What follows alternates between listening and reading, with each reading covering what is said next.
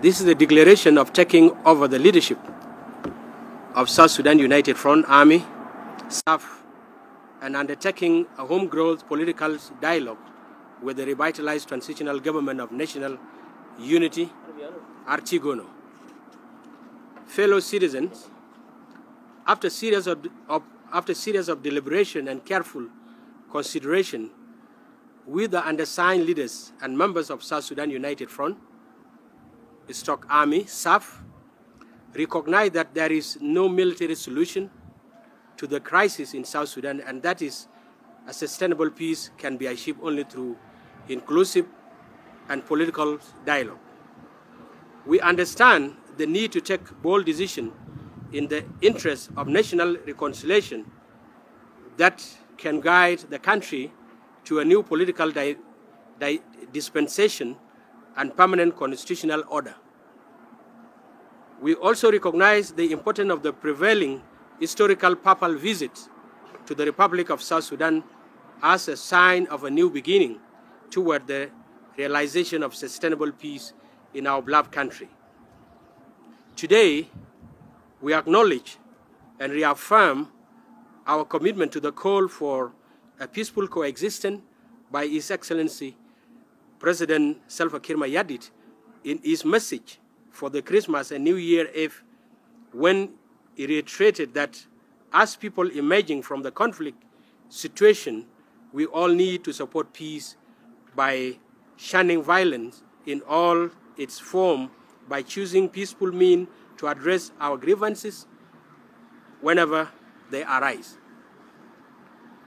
Consequently, with the undersigned leaders and members of the South Sudan United Front Army, today, in what we refer as the Nairobi Declaration, we would like to seize this golden opportunity to apprise the general public, predominantly South Sudanese at large, that from today, the 28th of January 2023, henceforth, we have taken over the leadership of South Sudan United Front Army, SSUF, and agree enormously to dismiss General Paul Malong Awan from the movement and opted to embrace the spirit of home-growth political dialogue with the revitalized transitional government of national unity, Artigono, under the leadership of His Excellency, the President Salva Kiir Mayardit.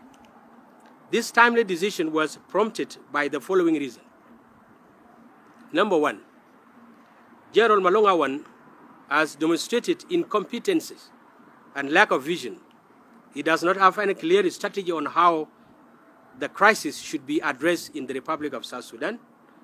And for that reason, today, on set, as the SSUF, we have decided to move on with our political decision. From the onset of joining the SSUF, we expected the movement to wage a total war or a total peace with the regime in Juba, but this has not been the case. Comrade General Paul Malong Awan has failed to reorganize the movement, and the members feel frustrated due to lack of progress. He is running the movement single-handed with limited capacity.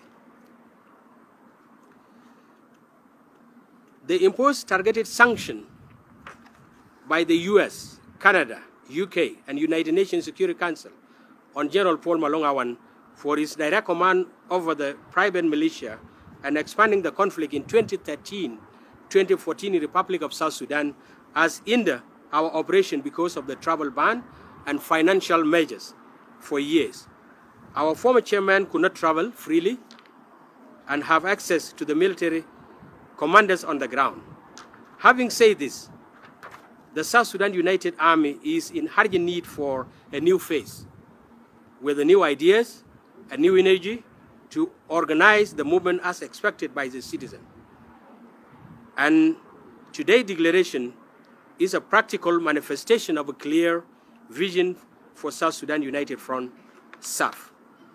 Fellow citizens, if things are not working out as expected, we can't keep silent, and remember, silence is unacceptable.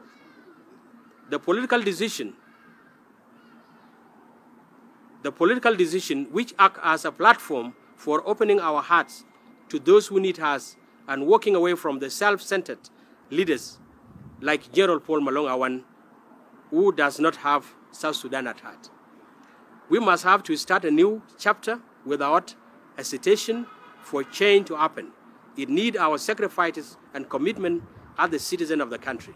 I know many people in their hearts are regretting the cessation of South Sudan from the north, due to the fact that we didn't have what we expected. However, we have to remain firm and keep hoping for a better change.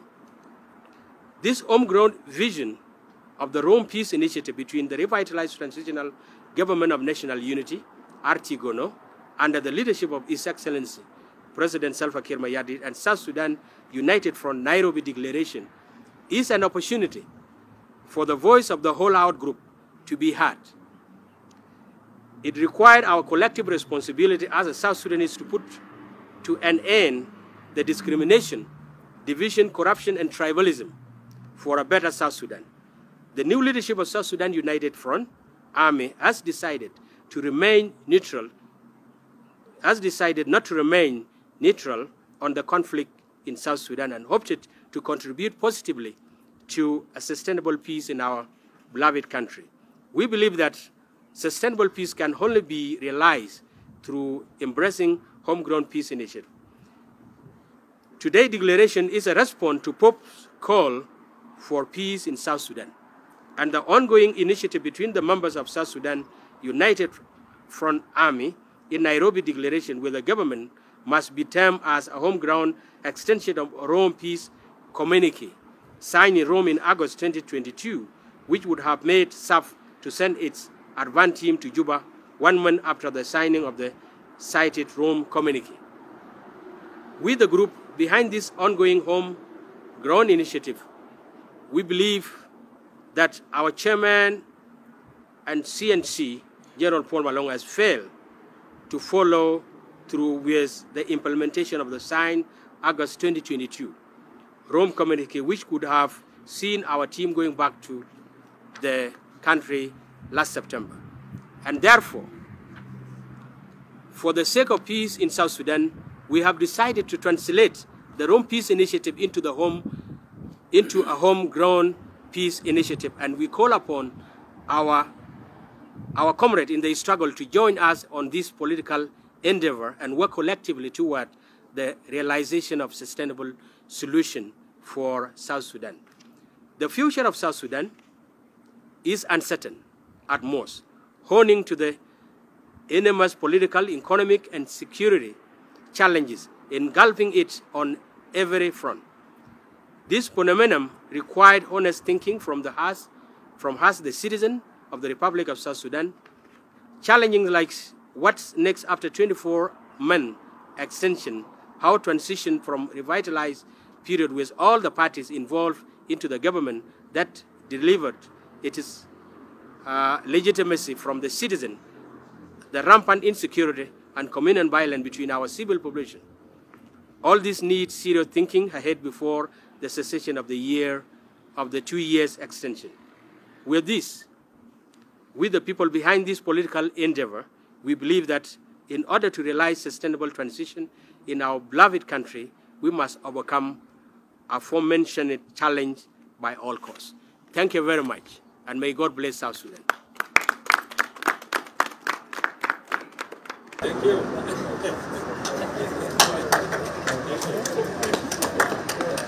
Thank